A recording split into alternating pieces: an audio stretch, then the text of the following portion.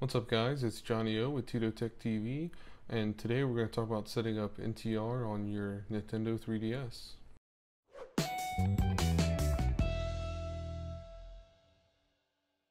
So for those of you who don't know, NTR is a custom firmware that was developed that if you have a new Nintendo 3DS, you can actually use it to stream the gameplay from your 3DS over Wi-Fi to another computer on your network.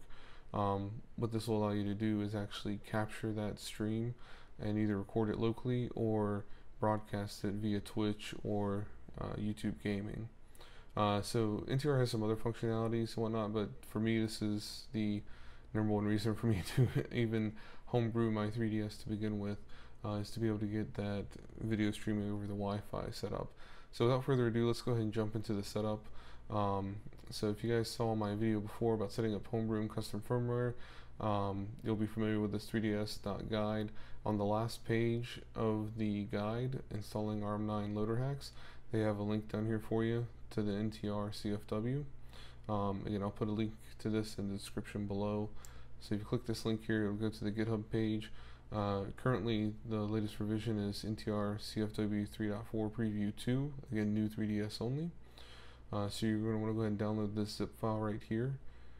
So once you've downloaded the NTR starter kit, you want to go back and then go to this page to get the boot NTR CIA. And then we're just going to replace this one. And then we'll copy NTR bin to the root over SD card. And then copy boot NTR over to our CIAs. And go ahead and eject our SD card. So you're going to boot your 3DS with the SD card reinstalled and go to your FBI application. Go to your SD card, go to CIAs, go to boot NTR and install. Then we're going to exit. And you see it's added to the home. So then we can go ahead and launch NTR.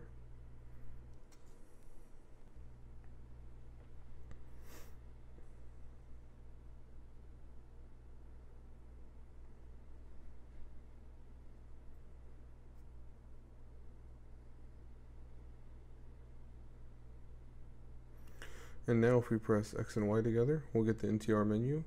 And so you do get a process manager, a couple things, screenshots, real-time save, CPU clock you can adjust on the new 3DS.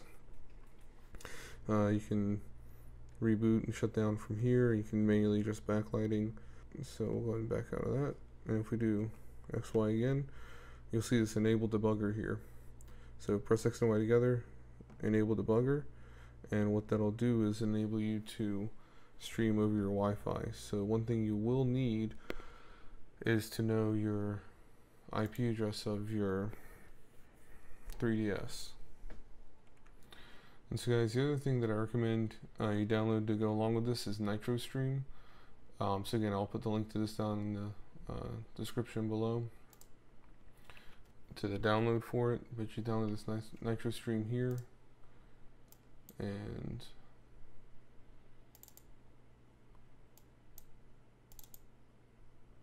what you'll want to do is take it and put it in your NTR viewer folder.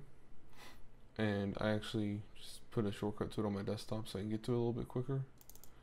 So if you go ahead and open NTR, or I'm sorry, open NitroStream, and then we'll put in the IP address of our 3DS. And so we'll enable top and bottom screen, do them vertical. We're going to do picture quality at 90%, priority 1, quality of service 101. We're going to make top screen priority.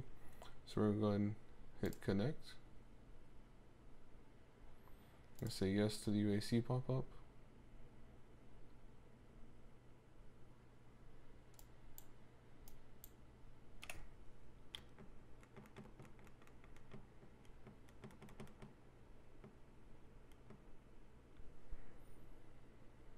And there you go.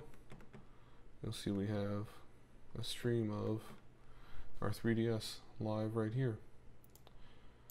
So if you want to increase the size of this window, what you can do, let's go ahead and close this out to disconnect.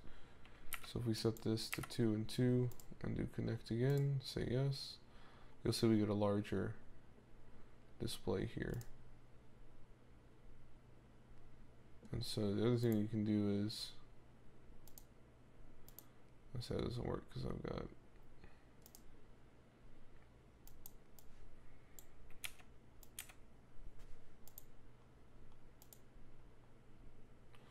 and so you can see here I have an overlay set up for capturing the top and bottom screen for if I want to do a recording or a stream of any games in OBS. So guys, go ahead and hit that like button if you liked the video. Get subscribed to the channel to see more content like this. Go ahead and leave me a comment down below. Let me know if you guys want to see a tutorial video on how to set up a template in OBS with backdrop, and then set up your windows like this for doing recording and streaming of your 3DS. So until next time guys, it's Johnnie O signing out.